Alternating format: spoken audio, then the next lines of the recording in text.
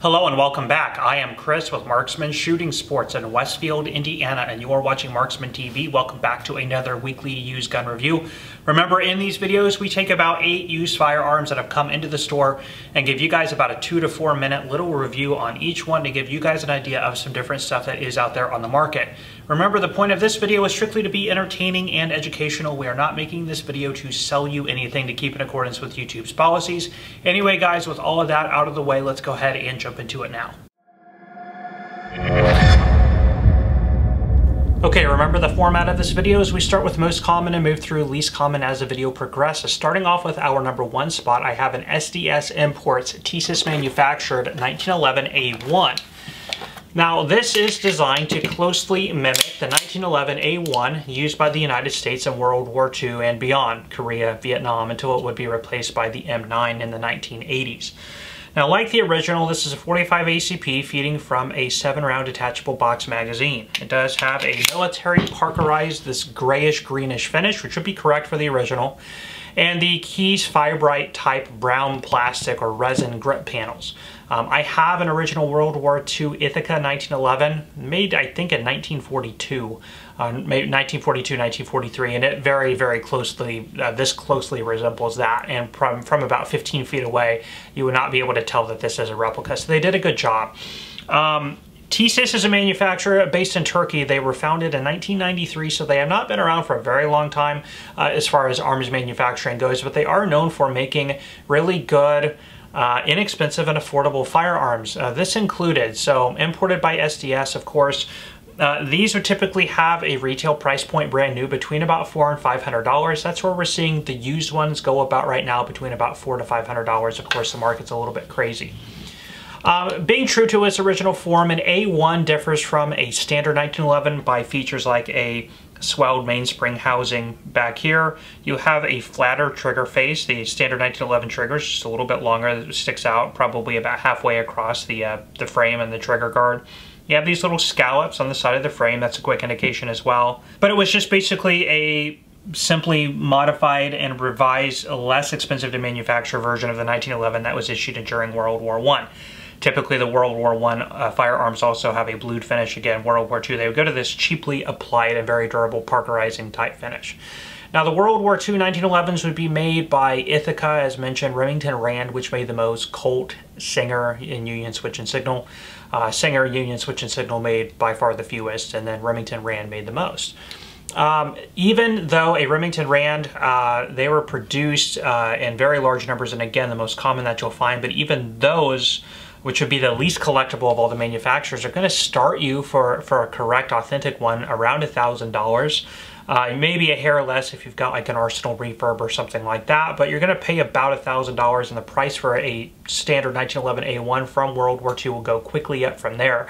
Up to $2,000 to $3,000 is typical on an Ithaca or a Colt, and then up to, you know, $5,000 for a Union Switch and Signal, and well beyond that for a Singer. So this is a good way that if you want to put together a World War II collection and you don't want to pay the high prices on an authentic collectible gun, maybe you want something that's a good representation and something you can enjoy at the range and not worry about, you know, wearing out a piece of history. These are a great option, again, at about what you're going to pay for a Rock Island 1911. They're functional, they're cool pistols that really give you that authentic look and feel of a, you know, World War II 1911 for a fraction of the price. So really, really cool to get these in. I've had a few of them in new and used, and they always attract a lot of buyers. So there you are, a TSIS SDS Imports 1911 A1. Okay, up next I have a product from Stoeger. This is the M3K 3-gun competition shotgun, of course, by Stoeger. Now, this is a 12-gauge semi-automatic, inertia-driven shotgun. As many people may know, Stoeger is a subsidiary of Benelli, and what makes Benelli semi-auto shotguns so popular is that same inertia system, which of course you're going to find here on this as well. Now, the M3K is built off of the Stoeger M3000 line with some updates and some renovations, excuse me, that have made it more appealing for the 3-gun, sort of off-the-shelf 3-gun competition shotgun, the one you can take right out of the box and go right to the competitions with. Now, this does have one additional feature. The previous owner did add a magazine tube extension. The traditional shotgun, I believe, comes with a 4 or 5 round magazine tube. So really, really nice shotguns. One other thing that makes these so popular is the price point. Brand new right now, when you can find them, you should be around the $700 mark. I am seeing them used for selling around a similar price point as long as it's in the original box in really good condition. Like this one does have its original box.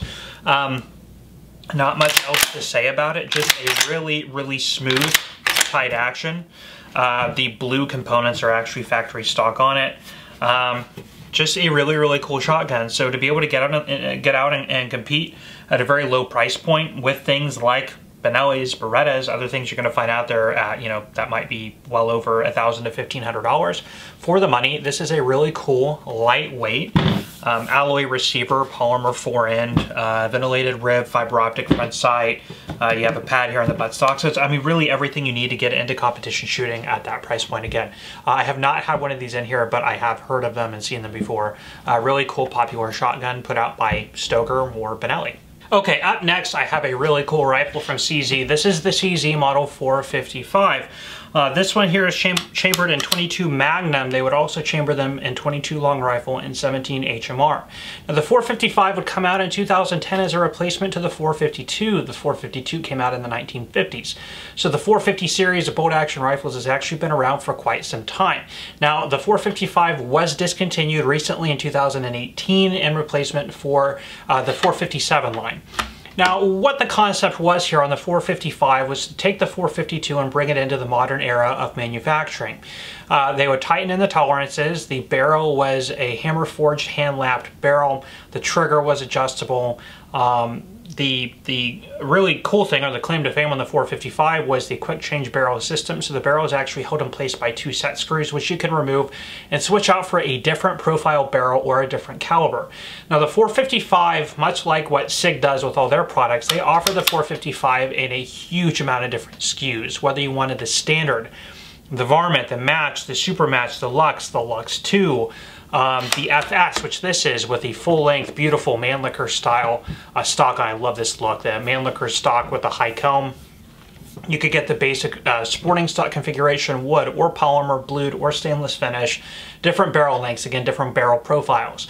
And they come at a huge variety in price points to have a good selection for the consumer and what type of market they want to be into. A nicer looking classic rifle like this, for maybe competition or sport shooting, or a polymer stock, less expensive entry level, the base model that you could take out on the farm and throw around, shoot tin cans with, let the kids take out, you know, go hunting with, whatever.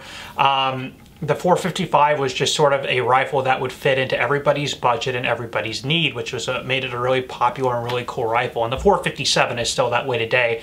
The variety of different offerings in the product line are huge. 455, really not much else to say about it. Really, really cool rifles. They go anywhere price point wise. The $400 to $700 price point is typically about where you are on these based on which model and variation you're going to get. And again, they made like 15 different variations of the 455 in different calibers. So like I said, this one here is a 22 Magnum, the LS with the, I'm sorry, the FS with the Mannlicher stock on it. Just a beautiful overall rifle. Really cool to get this one in. All right, up next is a personal favorite of mine, the M1 Carbine. And I say carbine, not carbine. It's a derivative of the French word carabine, and so that's the word I'm going to use. But anyway, you're free to pronounce it however you like before I get all the corrections. But moving into this, the story here would really begin in 1937 with the U.S. adopting the M1 Garand rifle. Now, John C. Guerin, the designer of the rifle, worked closely with Springfield Armory when that was put into adoption and later into service. Now, by 1938, we had many of the M1 Garand rifles entering service and being issued to rear echelon troops, which would quickly complain that it was too cumbersome and heavy and got in the way of their daily tasks, whether they were vehicle drivers, cooks, mechanics, clerks. They didn't have a main job of lugging around and shooting a rifle. They needed something easier to carry around and also practical to defend themselves with. Now, back in World War I, it was just typically the 1911 sidearm, and handguns are typically good sidearms for rear echelon people. However, in the late 1930s, here in the United States, we're noticing that, you know, Germany is declaring war on everybody. They're invading Poland. They're using their blitzkrieg tactics, and they're very routinely getting behind enemy lines, whether it's through rush tactics or airborne drops or anything like that. So the United States decided they needed something that was more viable as a rear echelon, not only a personal defense weapon, but something that can be used as a viable combat weapon.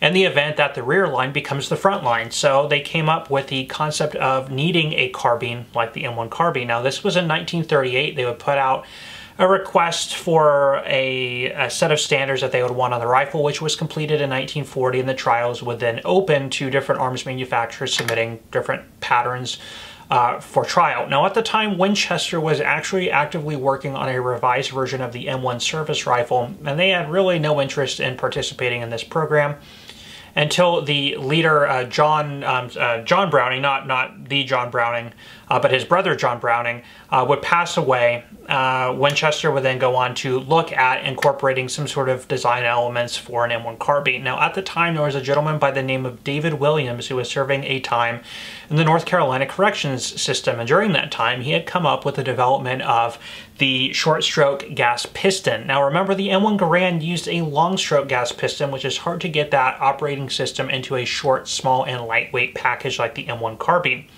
The short stroke gas piston was a perfect candidate for this new carbine system, so they brought him on board at Winchester after his time in prison was over, and they would get to work on the M1 carbine. Of course, they would come up with a couple design iterations until it was finally awarded its contract and adopted for service, and would then go into production and issued to American troops in 1941.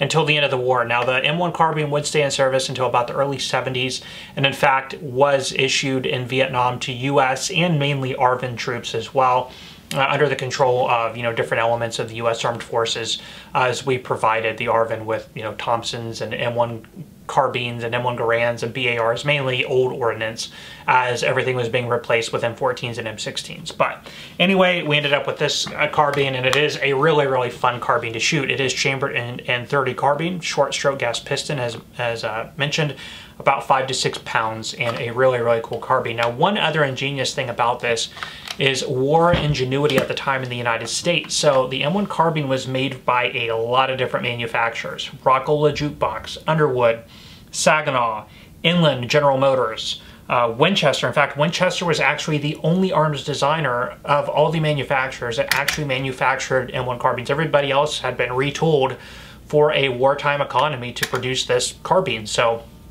you'll see these made by a lot of different manufacturers, and all the parts are interchangeable. In fact, you routinely see these with a conglomeration of different parts from different manufacturers, which is actually correct in most cases.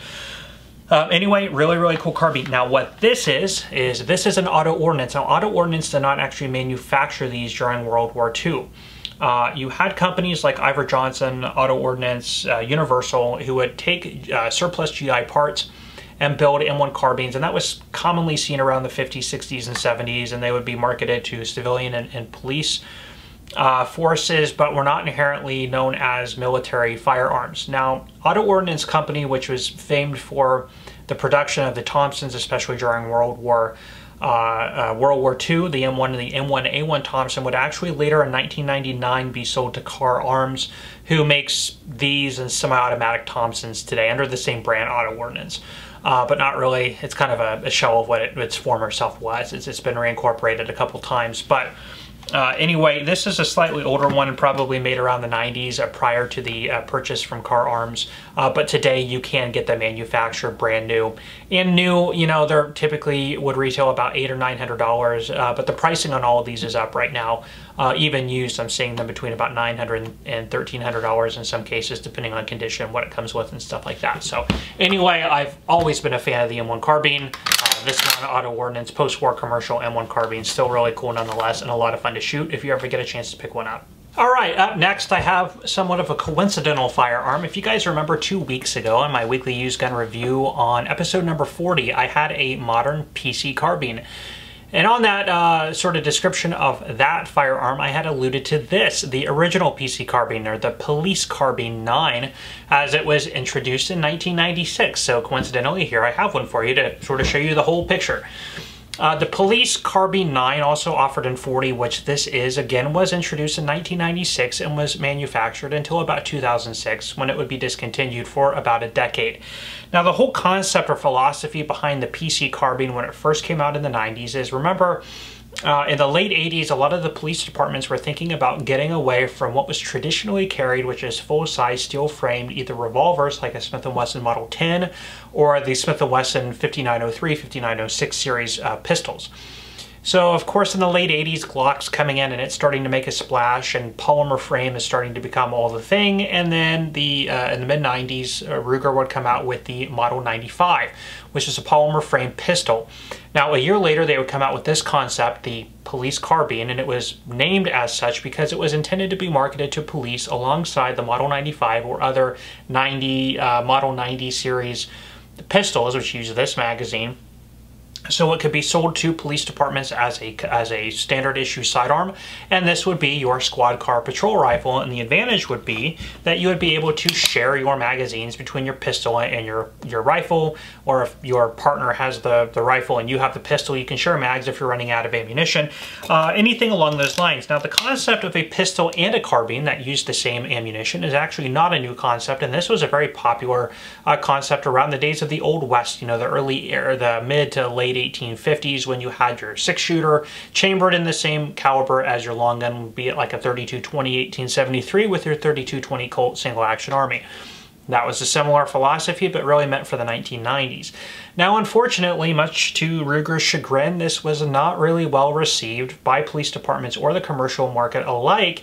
And again, in 2006, these would fall out of production. If you look at what this is compared to the modern Ruger PC carbine, this is really just a scaled up 1022. They literally took the same philosophies of the 1022 and beefed it up by about 10%, allowing it to chamber a pistol round. Okay, there's a little bit more there to it as well, straight blowback design. Not much else to say about it. It has a lot of similar features in the sight configuration and barrel configuration to things like the Mini 14, so a nice little kind of conglomeration of different Ruger products. Now, in 2014, 2015, you guys all know that the PCC, the pistol caliber carbine market, was beginning to really take off with things like the Scorpion, the high point carbines, which had actually been out since the 90s as well. And so Ruger decided to revamp the line on the newer takedown model PC carbine, now standing for pistol caliber carbine, or pistol carbine, and pistol caliber carbine, and is now seeing wide success. So that's just a difference in how the market existed in the 1990s as compared to today. But anyway, just kind of a cool, distinct period in history, and a lot of people actually don't know about these original PC carbines. They hear Ruger PC carbine and immediately assume the modern variation. A lot of people think, you know, the PC carbine was the first variation of its type. It actually all started right here. So cool to actually get that in a couple weeks after talking about it when discussing the modern PC carbine. So go back and take a look at episode 40 if you want to see the modern PC carbine and how it might compare to something like this. Now, if we're talking about price point, of course, 40s like this are not going to sell as well as 9mm. But even now, and this one is in good condition. There's some finish wear up here on the barrel, and you know, some handling marks on the stock. No box, does have 2 magazines. Something like this might be in about the $500 to $600 price point, maybe 6 to 7. You know, I'd say 5 to 700, just to be fair. They are not very common, but of course, with the more modern PC carbines, if somebody's looking for something more practical for the same price, they're probably going to skew towards the new release variation, the takedown model. Somebody who's more of a classic Ruger collector who likes the old original variations of these things, again, more the collector's market, is going to gravitate towards this. So depending on what type of buyer you are, kind of would dictate which one you find more appealing to purchase. So there you go, the Ruger Police Carbine 40. Okay, up next is a pretty unique little rifle. This is a Chiappa Little Badger survival rifle. I'll pull this out of here for you. Got this cool pouch that it'll actually fit into. So the Little Badger, as you can see, is a folding survival rifle. These were chambered in 22 long rifle, 22 Magnum, 17 WSM, and 17 HMR. Now, the primary version of this that most people are familiar with are the skeletonized stock version, where it's basically just a long triangular type wire stock here in the back. With the barrel, it's got, you know, some Picatinny rail sections up here and some shell holders. which the traditional model does come in at a weight of under 3 pounds. So it's actually a very, very lightweight and very handy rifle. Now this is the deluxe version where they've replaced the skeletonized furniture with actual wood stock and fore-end set. And this does increase the weight by about half a pound. So you're looking at about the 3.5 pound range on something like this. Now it is a single shot top break. And this one's, of course, this one is a 22 long rifle. Where you just open it up, you pop in a single round, close it, you have to bring the hammer back, and then you fire. To break the hinge, there is a secondary little trigger actuator right here at the front of the trigger guard. You pull, and you break it down. Now there is a recess spot in the handguard, so it can fold right into the trigger guard, giving you actually a very, very lightweight and very handy package. Again, this with the wood stocks is only at about 3.5 pounds. So great for backpacking, hiking, if you just want to keep it, under the back seat of your truck. Just a good little handy survival gun. Now Chiappa has been around. It was founded as Army Sport in Italy in about the 1950s, early 1950s, 55, 56, somewhere around in there. They do have American-based manufacturing right now, and they do make popular firearms such as the Chiappa Rhino, the very weird, iconic revolver that fires at the 6 o'clock position. They're also known for making, cowboy action-style firearms like Spencer rifles, double-barrel shotguns, single-action army clones, and things of that nature. But they also make, of course, a variety of different innovative designs like this, the Little Badger. Price point wise, the skeletonized stock version MSRP is at about the $230 range, but right now I'm seeing them used in good condition at about $250. These MSRP at about $280, $290. I have not seen any of these sold on the used market lately, but I would assume that based on the wire stock versions going for about the $250 range, that these would probably go for about $250 to $300 right now in good condition in the original box like this. But who knows? It's a threaded barrel, 16.5 inch. You have a section of rail right here, and it does use an M1 carbine style, the later variation M1 carbine rear sight. So just a cool little handy package. So not something that I typically get into often. Actually a very, very good customer and a friend of mine did sell this to me. So really cool to get this and to be able to share it on the video. So anyway, there's that. The Chiappa Little Badger, and this again is the deluxe version with the woodstock set. Okay, up next I have a very popular pistol to a lot of collectors. This is a Browning high power. This one here chambered in 9mm. Which feeds from a 13-round detachable double stack box magazine and is single action only. It does have a magazine disconnect. Beautiful factory blued finish. This does not have the original grips. These are Packmeyer grips. Original grips would be a wood, slab side panel with a little bit of checkering in it. This has factory adjustable rear sight. This particular model was made in 1987. Now the story here would actually begin in about 1915, 1916 when France would put out a request for applicants to a new handgun for their military.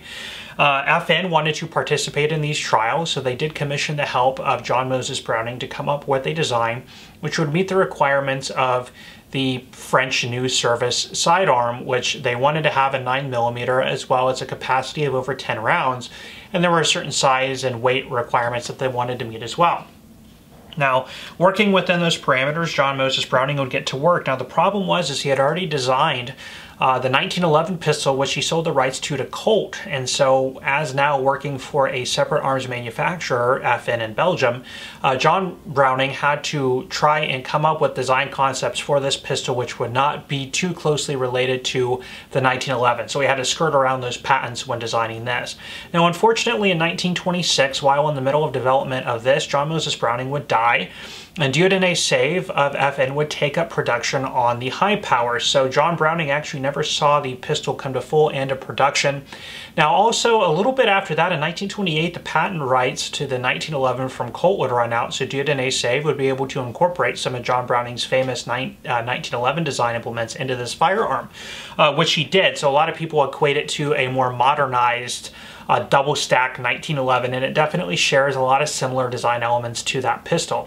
So a nice culmination work between two firearms geniuses, Dieudonné Save of FN, who would go on to create things like the FN49 and the FN FAL, and John Moses Browning, which of course, everybody knows the arms development genius of Browning with the 1917 and 1919 machine guns, the BAR, the 1911, just a tremendous amount of work that he did, the 1886 Winchester. So really cool lineage, and it also sort of ended there with the high power, kind of the final, brainchild of John Browning, taken to the finish line by DNA save of FN. Some of the interesting things about this pistol is it was actually, probably does stand to be one of the most widely issued service sidearms from any country in the world in history, still being issued today with a lot of military and police forces around the world. Most notably, some of the most common military service that the high power would see is in World War II. You had Canada, which would use the Inglis, which was a variation of the high power. You had Germany, which after the capture of Belgium would push a lot of the FN high powers into service as the P35, and you can find these with the different Waffen-Amps German markings on them, and those, do have quite a bit of value to them. Early variations would have a tangent rear sight, much like a rifle, so an elevated slider, which would change your elevation, and a slot in the back of the pistol grip, which you could attach a shoulder stock to. So those early variations are very popular. Now, if we look at the price point on high powers, because they were made over such a long period of time in different configurations, they do vary widely. If you're looking at a German marked World War II with a tangent sight and with a shoulder stock, you could be in thousands of dollars. If you're looking at a base model from the 1970s with standard sights, you might be looking at about $700 to $1,000. This particular one with the factory adjustable sights I'm seeing sell right now used for about $1,000 to $1,100. The Capitans with the tangent sights, more modern production, those are going higher, maybe about $1,500. So they really do run the gambit of pricing. You're typically going to start off, you're probably not going to get much lower than about $600 to $700 for a genuine, FN marked Belgian made high power, depending on condition. But the pricing can really go as high as $4,000 or $5,000 for some examples of different vintages and eras and war procurements, in that regard. So it depends on the collector and what they're looking for. All right, last but not least, I have a couple pistols that are really pretty much hen's teeth, and I didn't think I would ever really have one in here, especially let alone a pair of them. These are Sphinx 2000 series pistols. This is the AT 2000H in 9mm, and this is the AT 2000P, if I can get it out of here, in 40. Let me get the boxes out of the way and I'll bring back the handguns. Okay, so in about the mid-80s, a company called ITM would come out with a revised and refined variation of the CZ75, really a licensed copy of the CZ75. Now, the CZ75 is a pistol that everybody knows and loves, or most people love today, which came out in the current Czech Republic in about 1975, as the name would suggest. Even though Czechoslovakia and Czech Republic did not really use the CZ75 for a number of years, it did garner a lot of interest with police and military forces around the world, as well as specifically shooting enthusiast markets within the Czech Republic, here in the United States, and other European countries as well.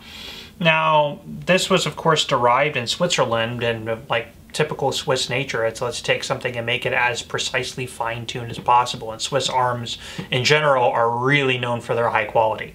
So in about the 1980s, they decided, ITM decided that they were going to make a revived and even better improved variation of an already very popular and successful pistol, the CZ75.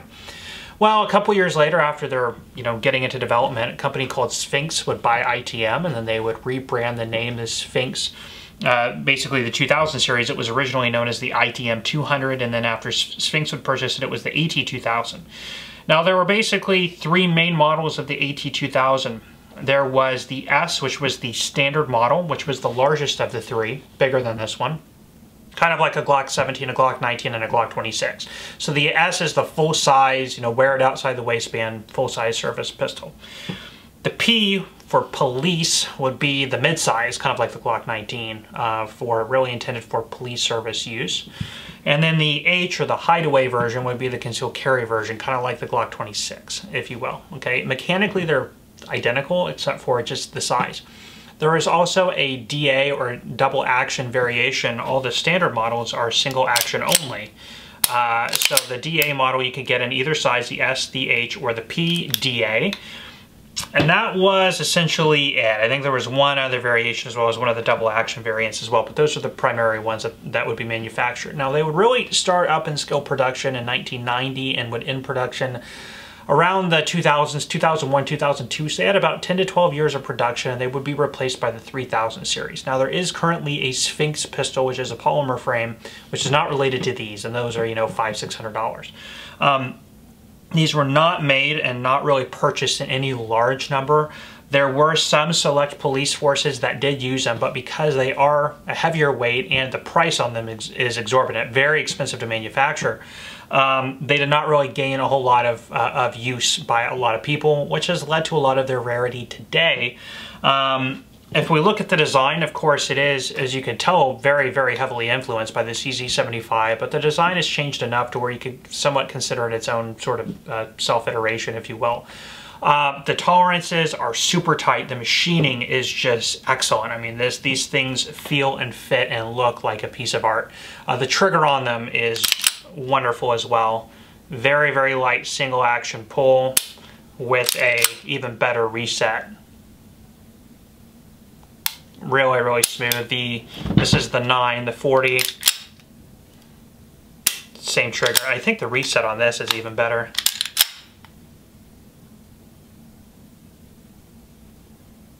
Right there. So really, really nice refined pistols. Now, price point on these. Typically, these things have gone up and up and up over the years, but typically right now you're finding them in the $2,000 price point, respectively. Now, the 9mm are going to go for more money. That's just the way it is in all pistol lineups, but even the 40s are in and of themselves pretty uncommon that they still command a pretty good amount of money. 1,000 to 2,000 on the 40, and then you're probably looking at about 2,000 up, you know, on the 9mm. So it's really hard to pinpoint pricing on these things because there just are not very many of them that are bought and sold, but there's also not that big of a collector's market on them because not a lot of people know about their existence.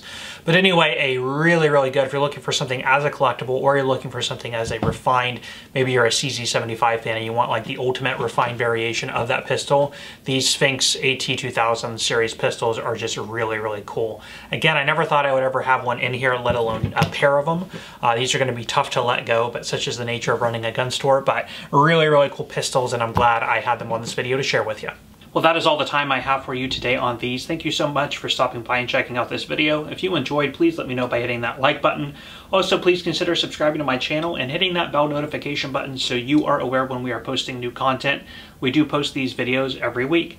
Anyway, guys, I'm going to leave you off there. I am Chris with Marksman Shooting Sports in Westfield, Indiana. You are watching Marksman TV, and I will see you next time.